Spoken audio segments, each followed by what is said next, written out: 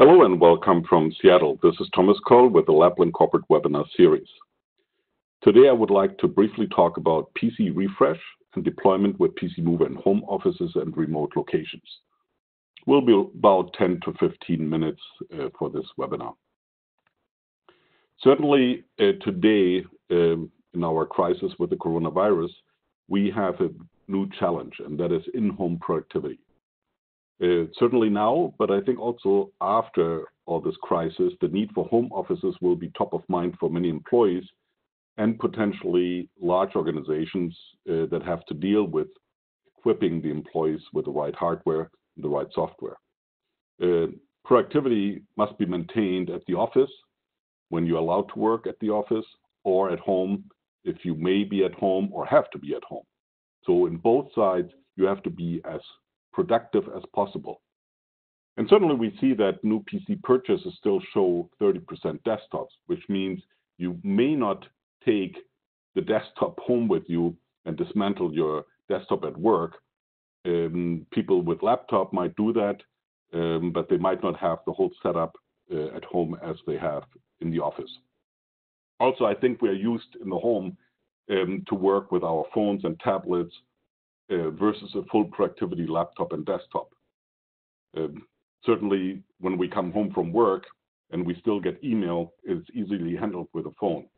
But once we have to get full productivity during the day, that is hard to do by tablet or phone. And so I think this new home office paradigm will certainly accelerate the upgrade cycles for work devices at home. We might not have what we need at home. We have to get it, and it's a big challenge. The other thing that we also noticed from a lot of customer discussions was that the newest generation laptops, like the 2-in-1s, 360 laptops, Surfaces, have shorter lifespans. I was talking with a large government institution, and they were saying that they are now using one of the very light, thin notebooks, and they were hoping that they can continue with their 4 or 5 year lifespan for a PC, but with the new devices, because they're mobile, they get dropped, they fall down, they believe that it's now 2 to 2.5 years. So what we see from this challenge is really reduced productivity with insufficient hardware at home, increased help desk calls and troubleshooting, because if I don't know what I have, what I need, and I need it, I will call help desk. Every call will be a burden on the help desk that might also not be in the office. Prolonged project cycles and reduced collaboration. There's the whole debate whether we can do everything by conference calling what we do usually in in-person meetings. It is not quite the same way. And we have to learn a little bit how we deal with each other. There's certainly something like jokes sometimes on conference calls do not work because you can't see the faces, you can't see the reactions, you can't follow up. And so the other thing we certainly see is friction among coworkers due to delays and lack of visibility. Usually I can go into the office and say, can you do this for me right now? If I send an email, I don't get an answer. I try to call them, but they're in a meeting, they're in an online meeting, etc. So friction will certainly be one of the problems. So when it comes to in-home PC replacements, certainly employees are not the IT experts. And even experts in that sense need help, because today many of the migrations, and that is the transfer of application data and settings, is done manually. It's not necessarily automated, and so even the experts need help. Complex migrations, as we see today, are just more than copying files to OneDrive. We always have the conversation with Microsoft. For them, a migration is copy your files to OneDrive and bring them back. Well, that is really not a migration. You might have to move applications that the user needs for their work. All the settings that were done over the past months and years have to be reestablished. And if we don't want to waste a lot of employee time and end user time, or even expert help time, then we need better solutions. However, IT labor resources are scarce and expensive. we already don't have enough. So having the situation that we suddenly have to increase the ability of employees to work at work or at home, and they need to have the same kind of experience, is a gigantic challenge if there's not enough resources. Remote deployments and in-home migrations are also exponentially more expensive. We have seen that with so many customers, we're flying people there, doing basically house call is sometimes just not feasible, and it's much too expensive. If we take an organization, even if you have 1,000 people going to the home offices, the IT department can't just go in every home and do any kind of migration. That has to be done differently. And if we want to have the productivity, we have to automate that in very special ways. So, as I said, in-home visits by corporate IT is just unrealistic. So we have to rethink deployments and migrations. And that means we have to enable employees with simple steps for self-migration. We have to fully automate it, even to the point of zero touch, which means the employee, the home user, just kicks it off and everything is automated, it's controlled, it's in a controlled environment by the IT department.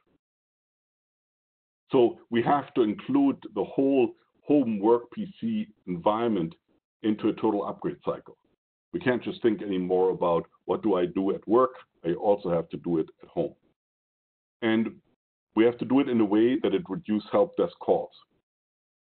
Every call is $50 to $80, and it's a burden to the IT department, who already are being always asked to cut budgets.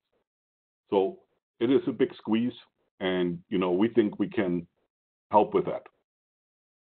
Laplink has been over 37 years in business, and for many years we have dealt with file transfer, with migration, with remote control, all these utilities that make life on a Windows PC easier.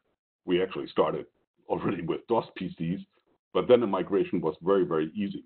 Today, it is very complex. We have automated this, and with our PCmover Enterprise, we have a unique application that automates the transfer of application data and settings from an old PC to a new PC, or even to upgrade an existing PC. We do have a proven track record with a lot of Fortune 1000 companies, a lot of government, local government, universities, school districts. So we understand many different scenarios and situations, and so we think that we can certainly give you the right tools to make this process much better. It is a very flexible solution where you can support many scenarios, because today somebody in sales will not use the same stuff as a person in marketing or in production or in finance. We are getting more and more into this concept of not only bring your own device, but also bring your own solution. So there is a base set of corporate or government applications, but we will supplement with things that we download from the internet that we need, that we think we need, and that is allowed by the IT department, because the point is make the user as productive for the business as possible. At the end, we think we can save you $300 to $2,000 per desktop, $300 for a simple solution, $2,000 perhaps in a remote office where it's very difficult.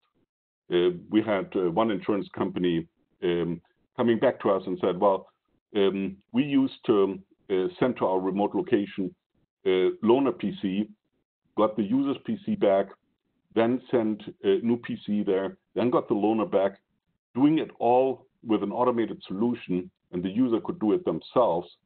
We saved $1,500 in logistics alone, not to talk about the IT time or user time that was needed.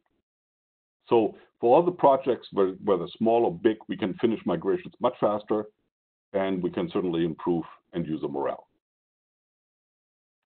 So let's look at a couple of scenarios that we can support.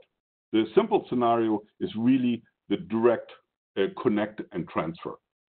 In this scenario, the Windows 10 machine will be installed by the factory, perhaps with the corporate or government image. It will be logged into the local domain, or it could also be now an Azure Active Directory domain in the cloud. And then in the step 3 is really where the user or the IT department will move all the application data and settings from the old PC, and I show it here as a Windows 7 8.1, but of course it could also be a Windows 10 machine already, and move it to the new Windows 10 machine. After the move is done, whether over network, USB cable, an Ethernet cable, or even wireless, although that is not really recommended because wireless, in-home wireless often is terribly slow. But you can then finish the process directly, and then the old PC can be deleted, given back to the IT department for a secondary use, whether it's donations or recycling. A second scenario is if we want to refresh a PC. So in this case, we take an old PC, we offload the application data and settings to a hard drive or server share. We then will install an image on the old machine, new Windows 10 corporate image, and then we will bring the application data and settings back to the machine from the hard drive or the server share in this process 3. Now, this is certainly something that usually does not happen in home, but this might lend itself to a situation where the home user can hand off their old PC to the IT department and picks it up the next day. Same process, very effective.